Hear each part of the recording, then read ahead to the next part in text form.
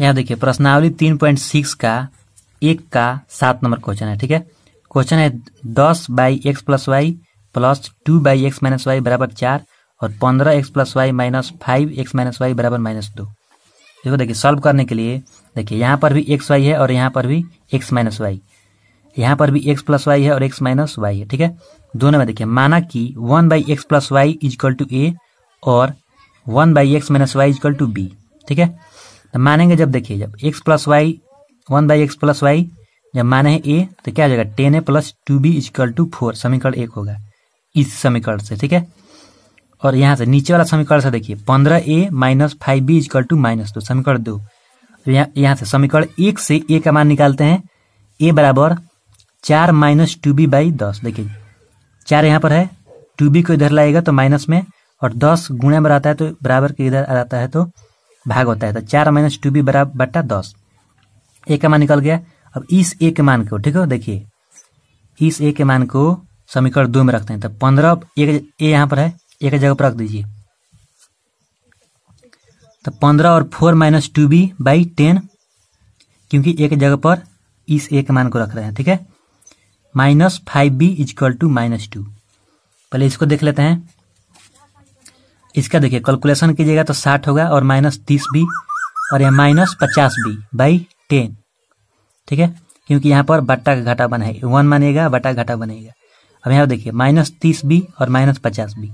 जब 2 माइनस रहता है देखिए जब 2 माइनस रहता है तो अंक जुटता है और माइनस का चिन्ह लगता है। यहाँ देखिए 30 और 50 80 और माइनस का चिन्ह लग गया। ठीक है, यानी 60 - 80b = -20।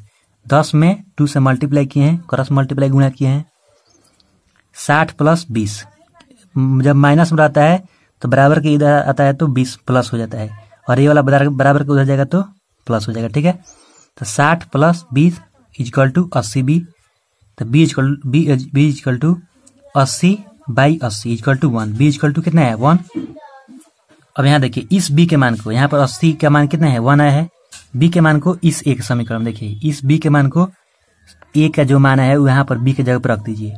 तो a = 4 - 2 × 1/10। तो a = 4 में से 2 जाएगा कितना बचेगा 2।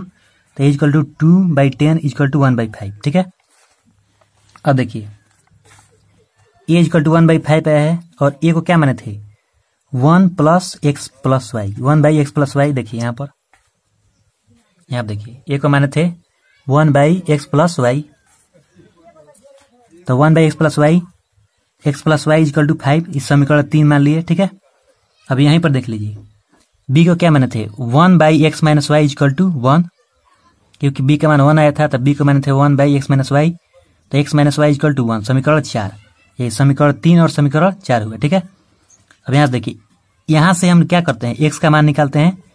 तो x का मान निकाले हैं तो देखिए इधर जाएगा तो प्लस करेगा तो 1 + y होगा और 1 + y वाले मान को 1 + y वाले मान को x के जगह पर रखते हैं। इसमें समीकरण किसमें 3 में। तो यहाँ देखिए x है यहाँ पर इस 1 + y को यहाँ पर रख दिए। देखिए 1 + y प्लस y है = 5। तो यहाँ पर 2y हो जाएगा। देखिए 1y मिलके 2y और 1 इधर जाएगा तो माइनस करेगा। तो 2y बराबर 5 - 1 = 4। तो y बराबर कितना 4 में 2 से भाग कीजिएगा तो 2 आएगा क्योंकि 2 इधर जाके भाग करेगा। ठीक है, तो y बराबर 2 आया और इस 2 के मान को यहाँ पर रख दीजिए इस देखिए y के जगह पर। तो y के मान कितना है 2। तो x बराबर 1 + 2 x बराबर 1 + 2 x बराबर 3 x बराबर 3 और y बराबर 2। धन्यवाद। अगर आप मेरे चैनल पर नए हैं तो मेरे चैनल को सब्सक्राइब कर लीजिए।